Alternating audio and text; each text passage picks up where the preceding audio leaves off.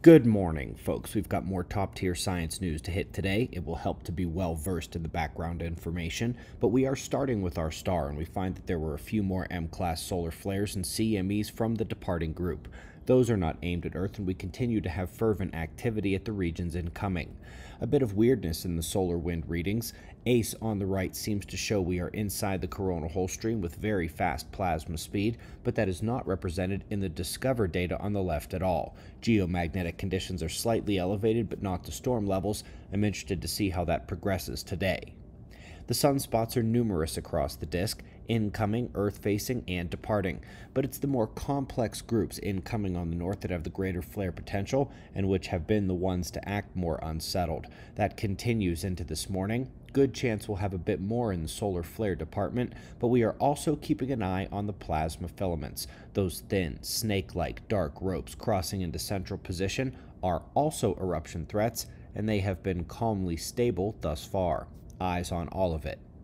The first article today hits a major cold wave that was a problem for crops in Asia back in 2020.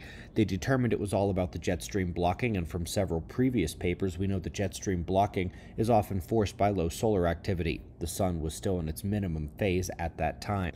We've also seen that Earth's changing magnetic field should be creating more blocking, and that 1-2 punch is the best explanation for why this and other record cold waves like the ones that have hit Texas in recent years have occurred. People had a lot of questions about that Dansgaard-Oeschger story from March 3rd. Here's the paper. When those events occurred, it created more than a 10-degree jump in temperature in as little as a decade. Compare that to what they scare us with on the news with global warming.